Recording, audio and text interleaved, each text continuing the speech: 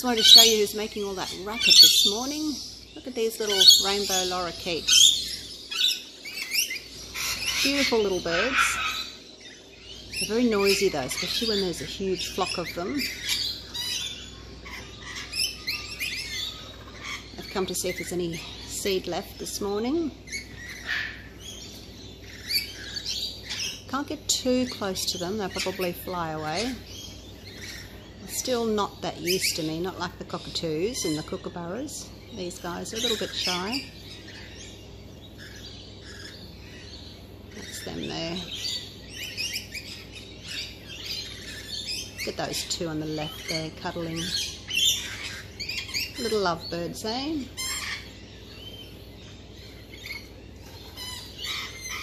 They're cheeky little birds. They're very playful, as all parrots are. These ones generally eat nectar from blossoms, but they do eat a little bit of seed and insects and things as well, but basically nectar eaters. Alrighty, back to pouring.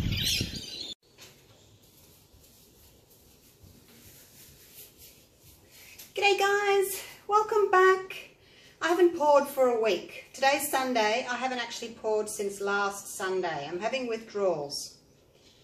It's been a busy week for me. I've worked and had a workshop yesterday and just no time for pouring. So today is that day. And I thought I would do a flip and drag. I haven't done a flip and drag for a while. You know, when you flip them over like that and then you drag down. I've been doing mainly 3 big cups and then just flipping them over and tilting.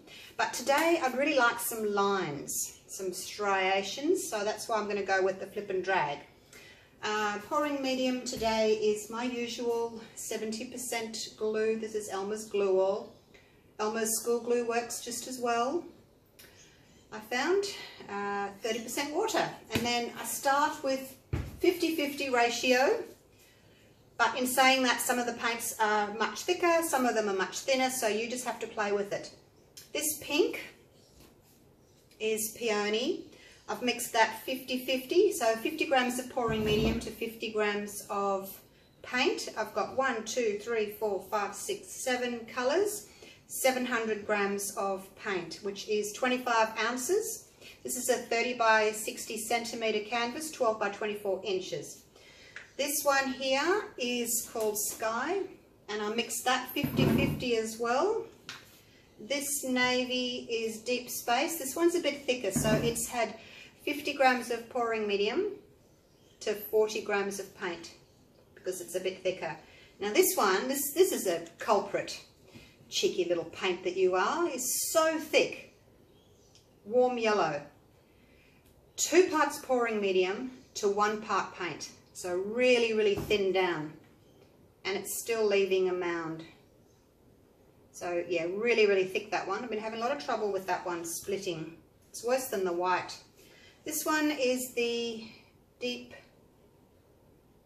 Sea, as opposed to Deep Space. It was the same as the Deep Space.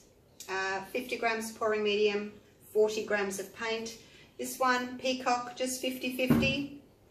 And my plum that I've made up, also 50-50. I didn't have to change that one. It looks a little touch on the thick side.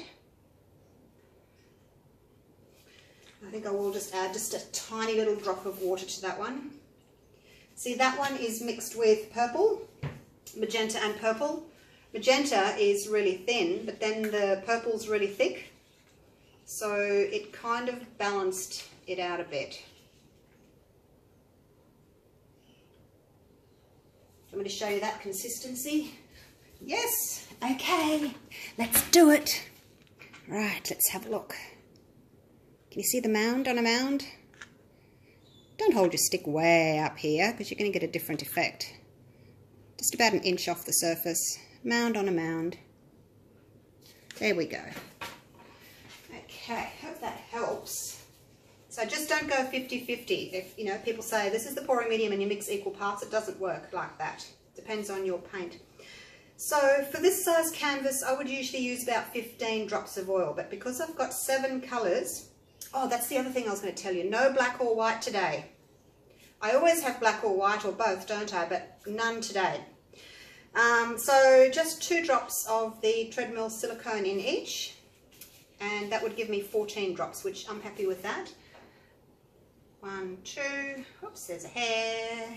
1, whoa, whoa, whoa, whoa. Settle down. Now I'm going to have to try and get some of you out because that was just too much. I didn't even squeeze it and it all dropped in. There we go. See if I can get that out with that cloth. Right, no more for you. Being greedy. 1, 2. 1, 2. And down we go. So the colours, the order that I've put, I'd really like maybe a pink over the top, like a pinky haze over the top. So that's why I've gone with my pink first. And then I want the pink next to the blue, and I also want the pink next to the plum, which is way down here. So when I start layering again, that will be next to the pink. So I've got some blues that I've put my yellow in, and I've separated those, and then I've got my sort of greeny colours. So let's hope that works. Oh, I nearly poured them in. I haven't even stirred them yet. Give it a really good stir. You've only got 2 drops in there, and the paint's pretty thick, so it needs a good mix. Did make up a tiny little bit of extra of the pale pink. Just an extra 20 grams of pouring medium and 20 grams of paint, because I wanted that pink haze, and because the pink's going in first into the cups, probably going to lose a bit of that, you know, stuck to the bottom of the cup. So that's why I just made up a little bit more so that I don't lose all my pink. Okay, let's do it. It's been a while since I've done 5. I can't remember how much paint to put in. So your first layer, you should use about half of your paint. So you should have about half left in there, and hopefully I'll have enough to do 3 layers finished off with the pink, because I've got a little bit of extra pink. A little bit of the blue. And I put the cups nice and close to each other so that I can just keep going like this. It's faster, and then just wipe that one off like so.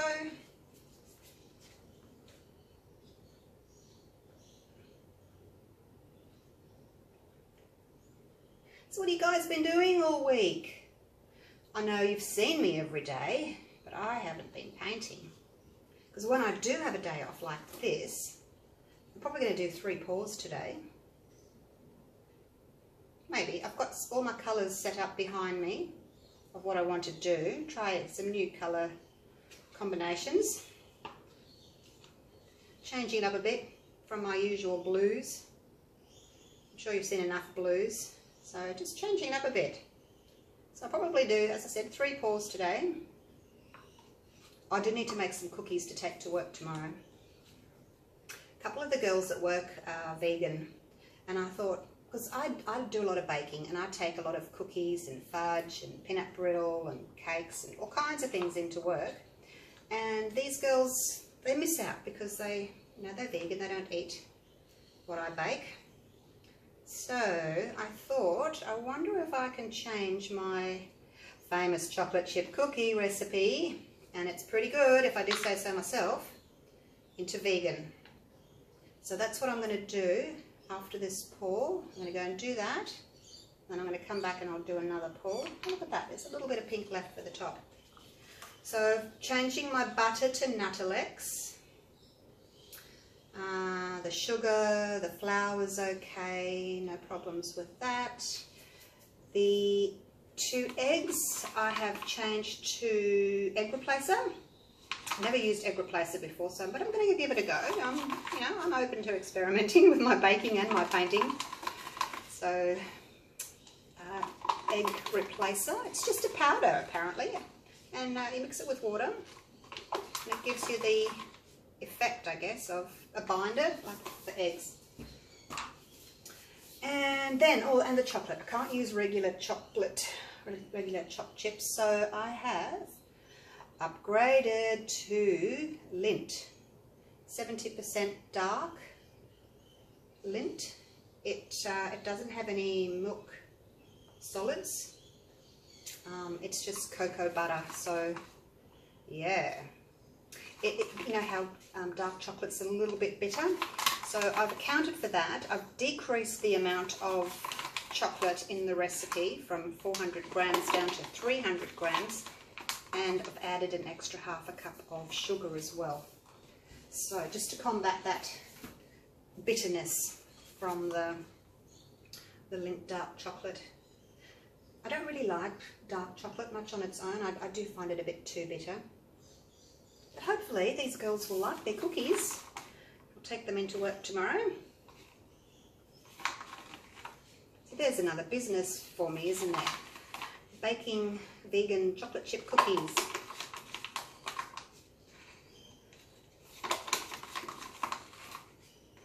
Alright, there goes the last of my yellow. I've got my placemats here to show you too. I meant to do that before I started. When I flip the cups over, I'll show you. Now, I'm not sure how the green's going to go in here. I just wanted a little pop of green. This dark oceany green colour.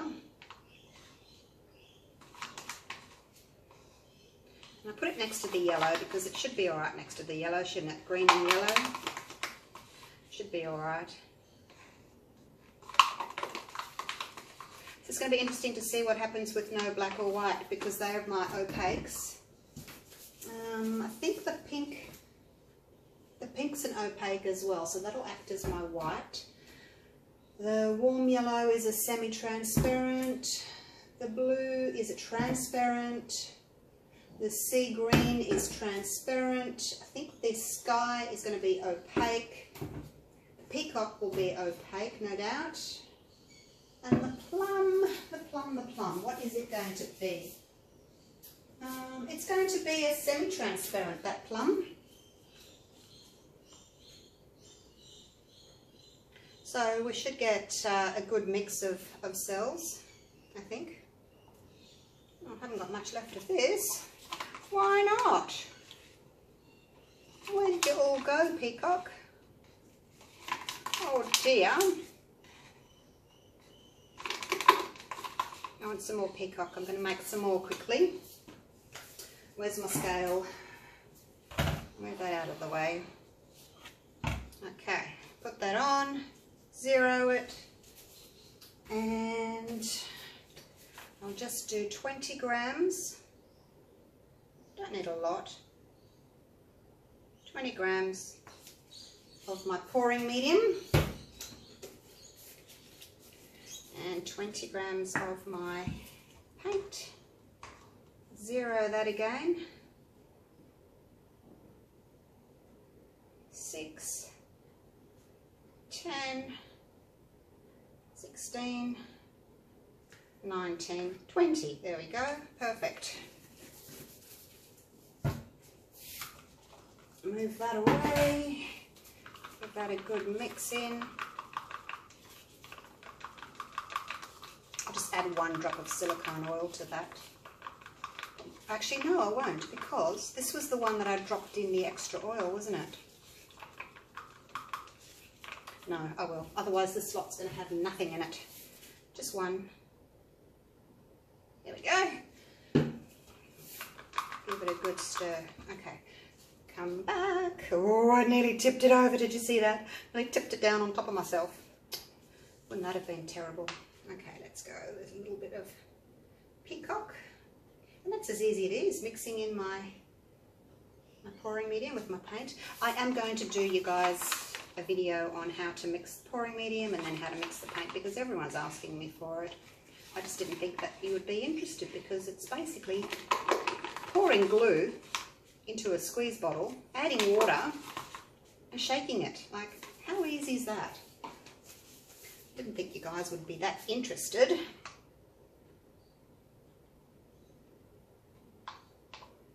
I'm not really going to have enough of this to do all of them. I'm just going to do 3 cups and make more of a statement of it, I think, just in those ones. Hopefully I'll get some nice stripy colours today. And I'm not sure yet if I want to balloon dip or not. It depends. If I'm going to get really, really pretty cells, then I will. There's not much left of this one either. I'll just put this in these last two.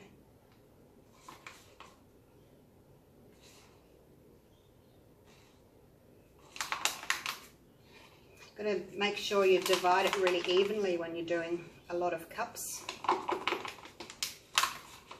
You could change it up a little bit and pour or layer each cup separately and change it up, have different colours. Well, not different colours, but different layers in each, in different orders. You could do that. That's my middle bar there.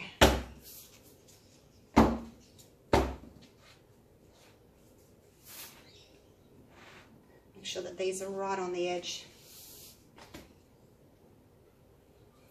Okay, that looks pretty good. Now, I'll show you, get the paint off my hands before I pick up my coasters. This one, that was the plum and purple and gold coaster. Not coaster, placemat. It's timber. You can stick some cork on it when it's done, when it's varnished. And then this was the blue and the silver one. Looks a bit dark at the moment, but once it's varnished, that silver's really going to pop and shine and really be really pretty. So that was that one. And then the green, I'm not that happy with the green. It's quite dark on this half, but again, I think once it's varnished and the gold pops up, that'll be really pretty. So that's that one. Behind me, I've got my big round. I gave it its first coat of varnish today. It's still wet, so it looks a bit icky. But this varnish tends to bring the purple out, so I should get a good amount of purple on that one coming through, because I kind of lost the purple. Okay, it's released already, you can see that. I've sprayed my cups with oil, silicone spray. Let's do this. I don't even know if I remember how to flip and drag. Sounds like I'm swearing, doesn't it? Flip and drag. Alright, here we go. A little bit on the corners. There we go for that one. I don't really usually like doing that, but we'll see. I've only got 700 grams today. Another one, and I'm not putting the leftovers back in. I don't like to do that. Whoops, that one wasn't fast enough. Go, you good thing.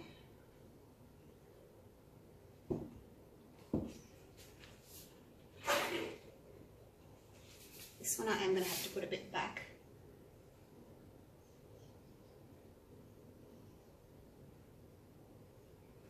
Whoops.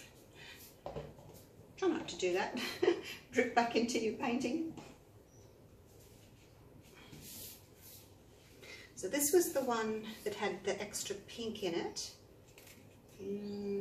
Yeah, these two. And then those three had the extra plum in them, didn't they?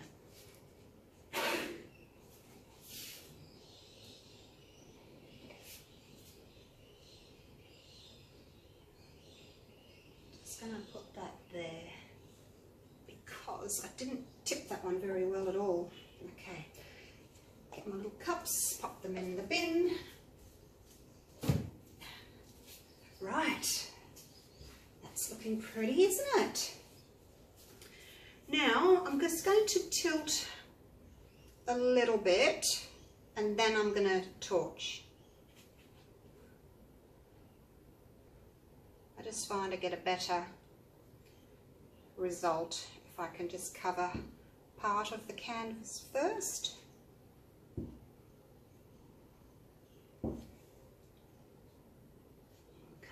Corner there with some plum. There's a song about that, isn't there? Looks like a sugar and a plum. I don't know where that came from. Blast from the past. Okay, so that's that side done. That was relatively easy. Let's turn it around. So can you see what I mean about the stripes when you do a flip and drag?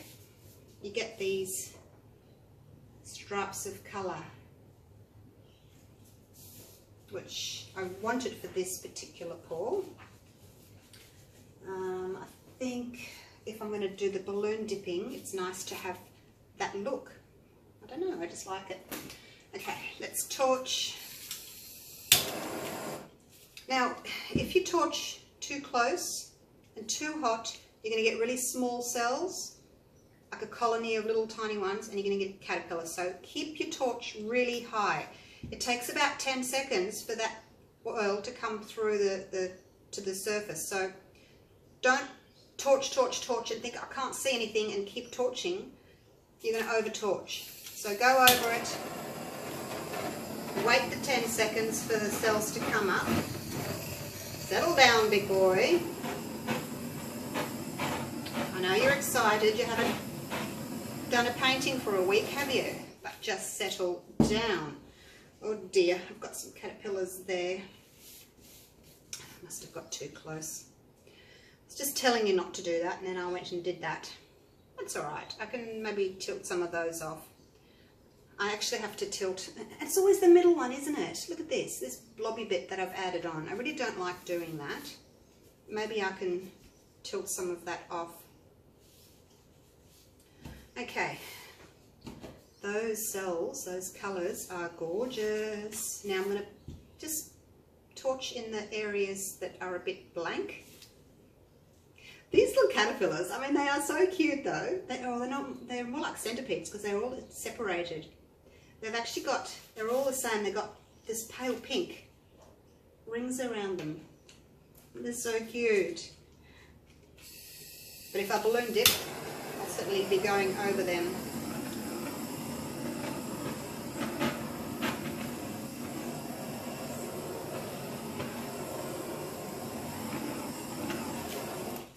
Alright, let those come up.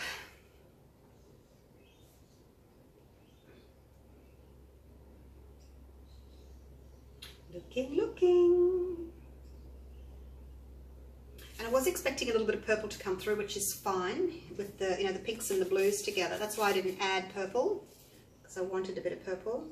Can't see a lot of the yellow, but maybe once I start tilting I'll be able to see it. There's some yellow cells there, there's some yellow cells there, a bit of a greenish haze through here from the blue and the yellow.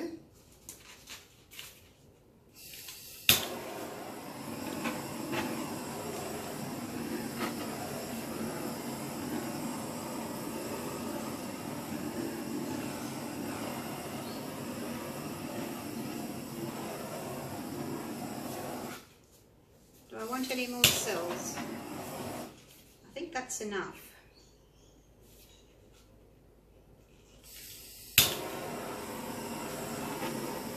No, that's enough. No, just here. Just there. I don't even think I got very close there at all. Okay. So this big blobby one here, this was here to begin with. Before I even started tilting, he popped up on his own. That's why he's a bit bigger. So that's why I found, see, if I had to torch from the beginning, they'd all be quite big already. So that's why I've decided to cover half the canvas first and then tilt, or torch and then tilt the other way. So, right, so this area is already over. These are going to be problem children. So what I'm going to do is I'm going to tilt this way first to get those to meet up, and then I can go that way, and we'll see what happens with those caterpillars. They may go, they may stay. It's a lot more blue than I was expecting it to be.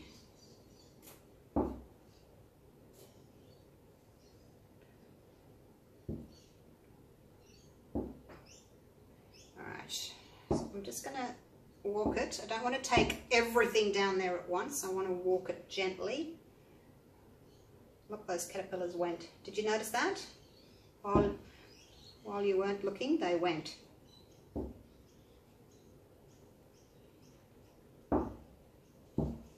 Okay, let me just bring this back and have a look at it. See what I want to do. This big blobby one's stretched out. I knew it would, but there's not much you can do about that once your cells appear to begin with. Isn't it gorgeous? Hey, look at those colours. And this dark greeny blue against the pale pink. So pretty. This corner's a little bit well, not overstretched, but it's a bit concertinaed. I wonder if I can get over there. I probably can't, you know, all that way. It's a long way to go, but let me see how far I can go. And then bring it back.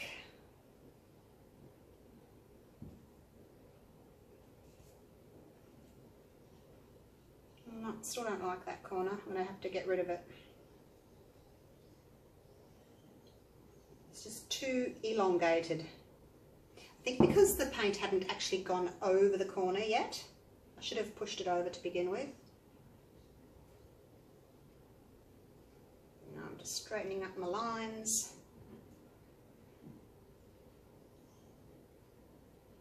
Oh, I don't know if I want to dip it. Do I want to dip it? Do I not want to dip it? I don't think so. I think it's beautiful as it is. We don't need to dip everything, do we? I think it's really gorgeous. That plum with the green through it. Oh, so gorgeous. And I've kept the lines. You can see the lines going straight down. So it's very striated, which is what I wanted. Even through here, that pale pink.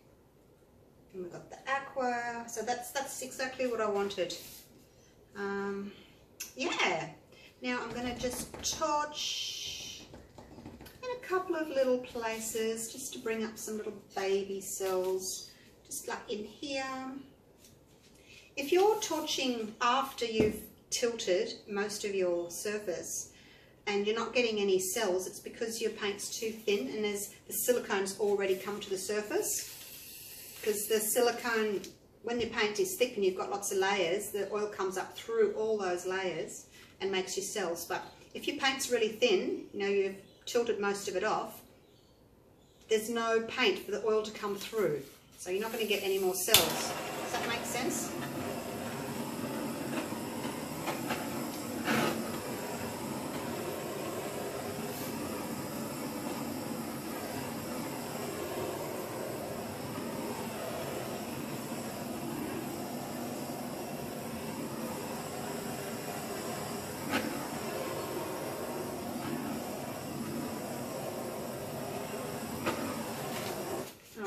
A very, very gentle little torch here and there. Got a few little ones here, a few little ones there. I like as I've said it before, I like the difference in the sizes of the cells. You know, you get some big ones, you get some little ones.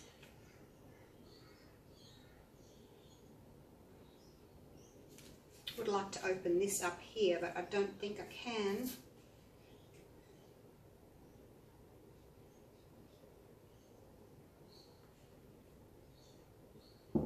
They're overstretching.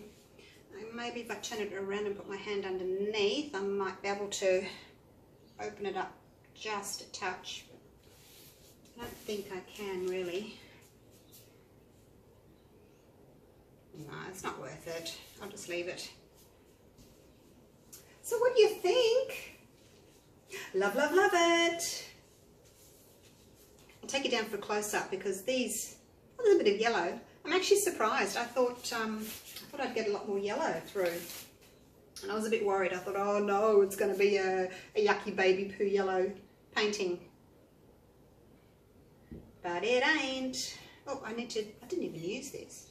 I should check my sides, check my corners.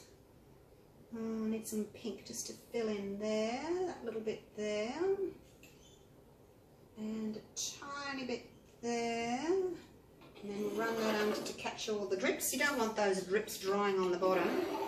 So make sure you do that. You'll need to do it a couple of times just while the paint's still dripping off.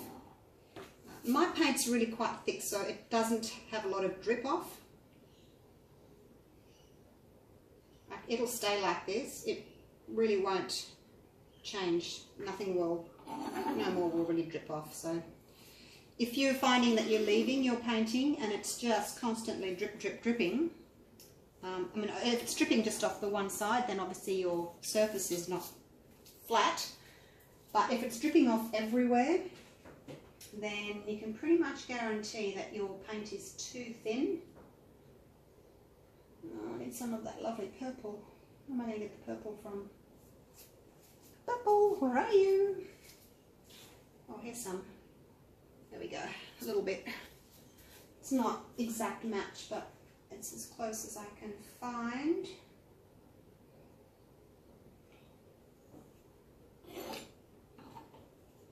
Okay. Done! Done like a dinner. Love that. Do you guys like this one? Alright, let me take you in for a close-up. This is quite busy here. I wonder if I can just move everything down. You gotta be careful though, because this up here starts to overstretch then. But that'll do. I'm happy with that. Happy with that.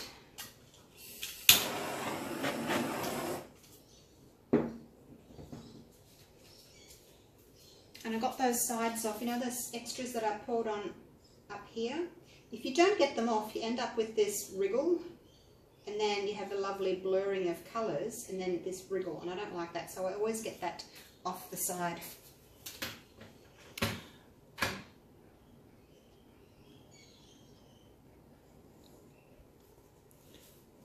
Those little lines of the plum are gorgeous through there, aren't they? Well, it's quite aqua. I didn't think it was going to be so sort of bluish. I thought it would be more pinkish.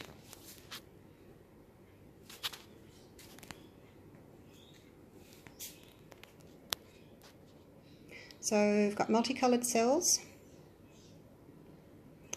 The yellow has surrounded a lot of the cells, and the pale pink has surrounded a lot of the cells too. I'm going to go up here. More pretty cells. This is the section I really like. The green against the plum. Like, who would have thought? I wouldn't have thought that green and plum would have been good together, but oh, look at the strawberry, eh? Red and green. They do work lovely together. And then up here, more of a paler background there, because this one had more of a pale pink in it, this section. And then that one up there had more of the plum in it again. And look at the yellow around the cells. Really pretty.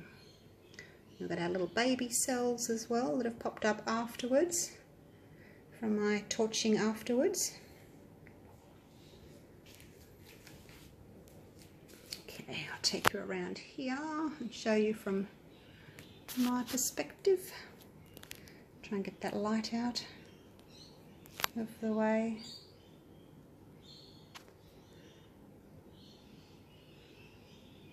So there you go. I hope you've enjoyed that video. I'm so tempted to balloon dip.